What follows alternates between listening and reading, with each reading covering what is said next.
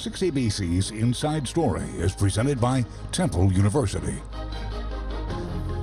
Inside Stories of the Week, we start with Charmaine. Yes, and listening to the governor this week, I was glad to see that he put raising the minimum wage back on the table again this year, and I hope the legislature will look at it seriously. If we look at our neighboring states, Maryland, Delaware, they already have raised the minimum wage. We're still at $7.25. We need to do a better job with that. Charmaine. Dom.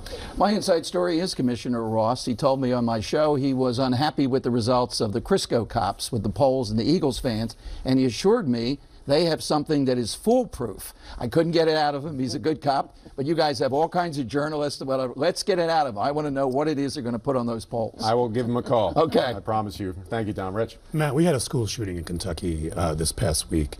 We've had 11 school shootings in January of 2018. There are 27 states that have child gun access prevention laws. Pennsylvania is not one of them. Pennsylvania needs to wake up before we get a bad school shooting in Pennsylvania. Thank you, Rich. Ed. Matt, in 1918, 1/3 of humanity was infected with the Spanish flu. 20 to 50 million died.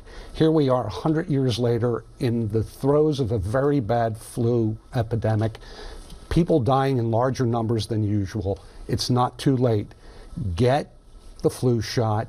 If you're allergic to eggs, get it at your doctor's office because it's an egg-based shot. And also, wash your hands, use clean wipes.